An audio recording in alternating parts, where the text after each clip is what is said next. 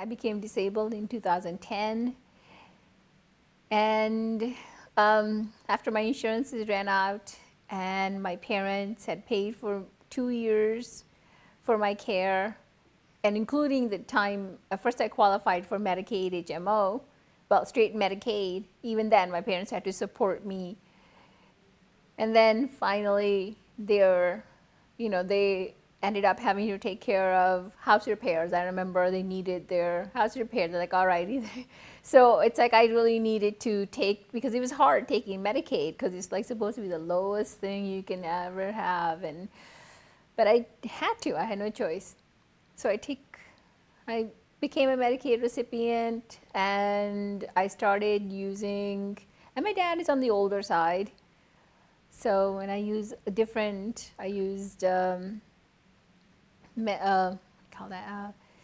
medical assistance transportation program, and when I was living with my mom and dad, they didn't want me using SNAP because that's even worse. And then,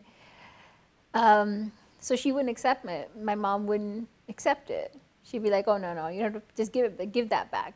Give that back. You don't need it." But I qualified for it, and so what happened was the first time it happened, 6 months later, they took the money back because I didn't use it. But then I moved out on my own, and I needed all the services I could get.